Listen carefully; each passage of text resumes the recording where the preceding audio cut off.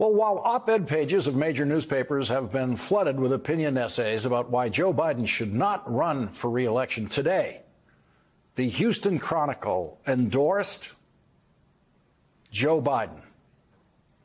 Under the leadership of the oldest and arguably the most experienced president in American history, the team in the White House for the past 3 years has performed remarkably well, despite the rancor and divisiveness that have afflicted this nation for nearly a decade. The accomplishments of an administration dedicated to governing, one that believes in the power of government to make life better for the American people, is a key reason we heartily endorse the re-election of President Joe Biden. The other reason, equally important, is to fend off the chaos, corruption, and danger to the nation that would accompany the return of Donald Trump to the White House. The Houston Chronicle editorial offered a sampling of President Biden's accomplishments. Quote, "One of the clear advantages of a president as experienced as Biden is wisdom. In this case, the wisdom to get the heck out of the Fed's way, as it masterfully applied the brakes to what could have been runaway inflation. The economy has recovered from the perils of the pandemic and is now healthier than that of any other advanced nation, with unemployment approaching a 50-year low. Inflation is trending downwards somehow, despite all the dire prophecies of economists, without the bitter medicine of a recession or a period of high unemployment. Gas prices have fallen as the U.S. produces more oil than any country in history, including Saudi Arabia. The administration is investing $7 billion in an ambitious solar power project and is promoting other alternative energy products. The Biden administration, in its first year, managed to pass a bipartisan Infrastructure Investment and Jobs Act that's expected to add an estimated 1.5 million jobs per year for the next 10 years. The Houston Chronicle pointed out that the Biden infrastructure bill targets projects in employment-distressed counties around the country. One of the distressed areas to benefit is Wilbarger County, Texas. It's worth noting that Wilbarger County in 2020 cast 21% of its votes for Biden, nearly 78% for Trump. It is impossible to imagine Donald Trump doing anything to benefit any area of the country that did not vote for him. The Houston Chronicle's endorsement of Joe Biden also lists these Biden accomplishments. The Affordable Care Act during this administration has made coverage more affordable and more accessible for millions of Americans. The Biden White House also has given Medicare the power to directly negotiate with Big Pharma, thereby lowering drug prices. After decades of thoughts and prayers and little else in response to mass killings, the Biden White House managed to shepherd a bipartisan Safer Communities Act through a balky Congress. And the Houston Chronicle's endorsement of President Biden's re-election ends this way. We are all well aware of Biden's age, 81, and Trump's, 77, as well as memory lapses that have prompted near panic among many of the president's fellow Democrats. Those of us who remember the energetic, garrulous, occasionally even eloquent Joe Biden of years past can see the difference a few years have made, even if he was always prone to gaffes. Accounts other than the report of Special Counsel Robert Hur suggest, however, that Biden remains focused, engaged, and in command on the vital issues that occupy a president. Experience counts. Like Ronald Reagan, Lyndon Johnson, and Franklin Roosevelt, Biden's deft management of his team has made him arguably the most productive president since LBJ in the early months of his administration. He has, as they say, forgotten more than his presumed Republican rival will ever know.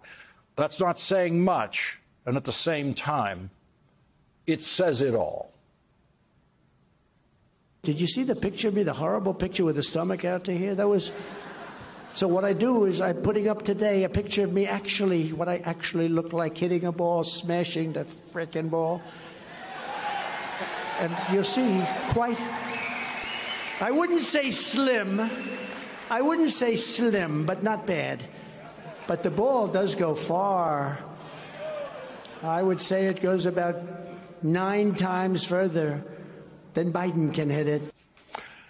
Yeah, he's fine. He's just fine. And he's running for president. Meanwhile, in the campaign for the Republican presidential nomination, the front runner is campaigning on creating, presumably through a constitutional amendment, absolute immunity from criminal prosecution for presidents of the United States and former presidents of the United States. And his opponent in the Republican primary campaign is campaigning on pardoning the front runner. If you're talking about pardoning Trump, it's not a matter of innocence or guilt at that point, because that means he would have already been found guilty. I believe in the best interest of bringing the country together, I would pardon Donald Trump, because I think it's important for the country to move on. Nikki Haley is saying that she would allow Special Prosecutor Jack Smith's 2 criminal cases against Donald Trump to proceed to a verdict, and only then would she pardon Donald Trump. But there is nothing any president would be able to do to relieve Donald Trump of the burdens he might face if he's found guilty of election crimes in Georgia. And there's nothing any president would be able to do to help Donald Trump in the first criminal case ever filed against him, which will be the first criminal trial that Donald Trump faces, now scheduled to begin in Manhattan on Monday, March 25th. In that trial, Donald Trump is accused of business fraud to cover his hush money payments to porn star Stormy Daniels so that he could be elected president. And there is nothing any president can do, including Donald Trump, were he to become president again, to help Donald Trump deal with the now more than $500 million Donald Trump owes in civil judgments against him after losing 4 civil trials in a row in Manhattan. Our first guest tonight, Andrew Weissman, wrote, if Trump posts a bond for the huge New York judgments via a third party, say the likes of a Musk or a foreign country person, that would be of enormous import to how he would behave as president. Bloomberg News reports on how Donald Trump's legal battles are costing his presidential campaign. Trump spent $51.2 million in 2023 on legal expenses and can tap another $23.5 million, most of it stashed in an allied super political action committee that he can use to pay his lawyers. But as his 4 criminal cases ramp up, those funds are expected to run out at a critical time around July, when the Republican National Convention triggers the official start to the general election campaign. Trump's legal bills have been a drag on what has otherwise been a strong fundraising operation. His campaign and allied groups last year collectively spent $13.6 million more than they raised, thanks to a large nest egg of donations to save America from 2021 and 2022 before he was actively campaigning. That fundraising buffer has nearly been depleted.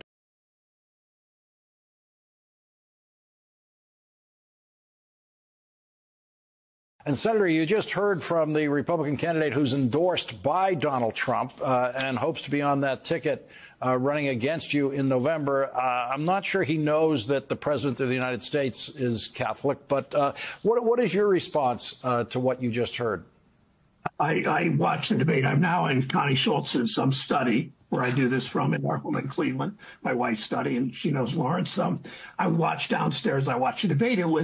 That was one part of it that was a little peculiar, but I watched 3 rich guys, 3 millionaires who have spent already combined more than $25 million to, shall we say, win the Senate seat. No mention of the cost of prescription drugs, no mention of manufacturing jobs, no mention of the dignity of work, no mention of pensions or veterans, no mention really of how to secure the border while the House of Representatives adjourned when we passed with 70 votes support for Ukraine and Israel, all of those things. So it was a sort of vapid debate that they made back and forth. The one substantive thing that they did say is that they all stand with national abortion ban, even though Ohio voters, as I've said on this show, and we did an interview back then, Lawrence, Ohio voters by 13 points said they want reproductive rights for Ohioans. So the debate didn't surprise me, but didn't really deal with issues that affect Ohioans every day. Well, you're going to be facing one of them in November. And again, let's listen to more from the already Trump-endorsed candidate, Bernie Moreno. Let's listen to something else he said.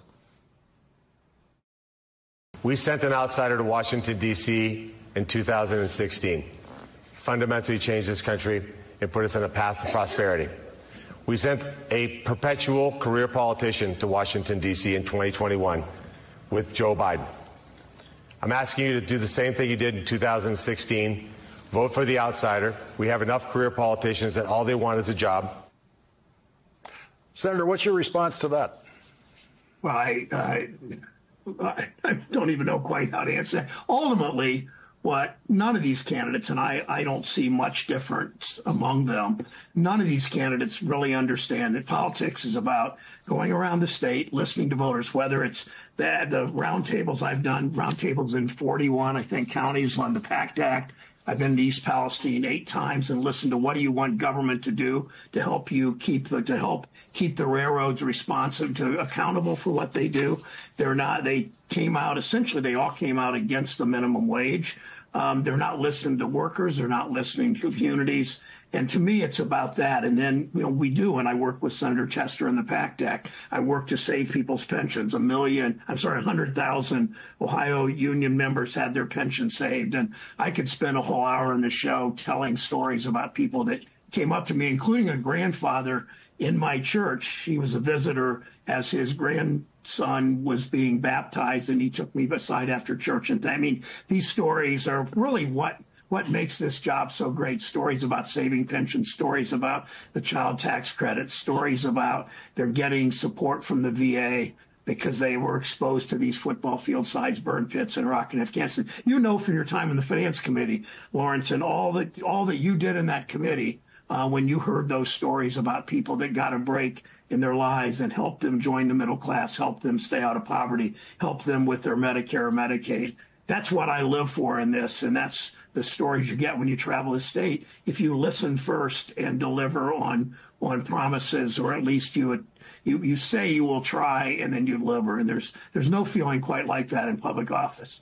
What about the people of East Palestine and people in Ohio who have every right now to fear what can happen in a train derailment? What did they hear in tonight's debate about how Republicans will protect them from train derailments like that? Well, they heard nothing. I'm not sure any of them have been to East Palestine. I don't know that. As I said, I've been 8 times. I do know they kept bragging about deregulation, cutting back on rules, when in fact what happened in East Palestine is sort of this Wall Street business model. You lay people off. You then compromise, then you take stock buybacks and bigger dividends. Executives do very well. You then compromise on public safety or public health, and something like East Palestine happens. But all they say is tax cuts for the rich and more and weaker regulations on to support unions, or weaker regulations on public health. I mean, look what we did to bring the cost of insulin down. Look what we did so that seniors don't have to pay out of pocket so many thousands of dollars. And that's what this job's about. It's not just kind of up here that we don't want women to have abortions, and we don't want this, and we don't want that, and we want to serve our corporate friends. And you've had me on this show before, and you've always said, how do you win a state like Ohio? You win in Ohio by standing up to Wall Street, holding them accountable, standing up to the railroads, standing up to the drug companies, standing up to the oil companies. And that's why, that's why they're trying to beat me. And that's why I know I depend on literally hundreds of thousands of people around the country to come to SherrodBrown.com and help me, because they're going to outspend me. They always do. But I got a whole lot more people on my side, and that's what wins elections like this.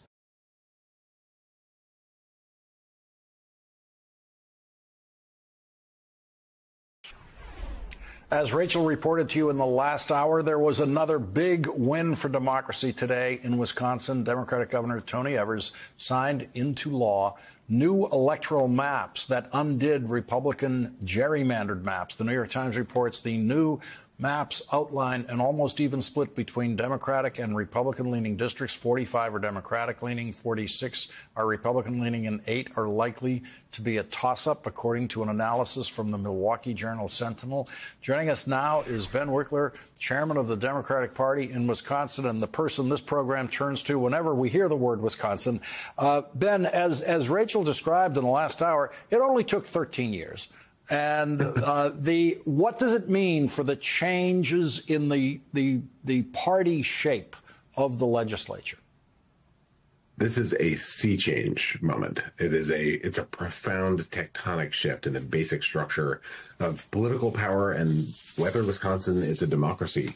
Scholars have called Wisconsin a democracy desert for the last 13 years because there was no possible way that even a huge majority of the public could ever end the Republican majority in the state legislature. And that just ended today with the stroke of Governor Evers' pen. From now on, if the public wants to throw out the people in power, they can, and they can put someone else in charge. And that means a new day for democracy is finally dawning in the Badger State. As Rachel showed in the last hour, there was an election where 54% of the vote for state legislature went to Democrats, and they ended up with about 1/3 of the seats.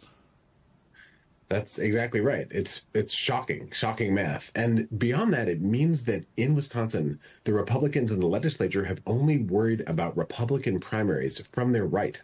So they just leapfrog further and further away from what most people want. Most people want to expand Medicaid. They want reproductive freedom. They want workers to be able to organize. They want to legalize marijuana. Republicans don't want to hear any of that. And they never had to pay attention to the actual people of the state. Now, suddenly, all over Wisconsin, there are districts that had been totally rigged before, where people are about to run for office and have a real chance not just of winning, but of winning and helping build a majority that can write bills. The slogan that's drawn in the governor's executive office suite is "The will of the people shall be the law of the land." That is now possible. It wasn't before, but now it is, because people organize year after year to make this happen. Ben, we know there are voters out there who vote for president. It's not even easy to get them to do it, but they eventually do it because they're convinced at the end that it's kind of serious. And then they think their job is done. They think it's all over. This took 13 years. This is the kind of lesson of things that happen frequently in politics and government that take more than just one vote in one election. This involved, frankly, millions of people ultimately voting over and over, not just in state legislative races and governor's races, but in state Supreme Court races. Huge landslide victories in 2018, 2023, in moments when it seemed like all is lost, people knocking on doors in the middle of the winter in Wisconsin, not giving up. They built this moment. And now we begin an election cycle where they can actually use the power that voters have now won. This next year, in dozens of places across Wisconsin, voters will be able to say no more to the extremism and actually win seats, win a legislature. They can get involved at wisdems.org. This is the moment.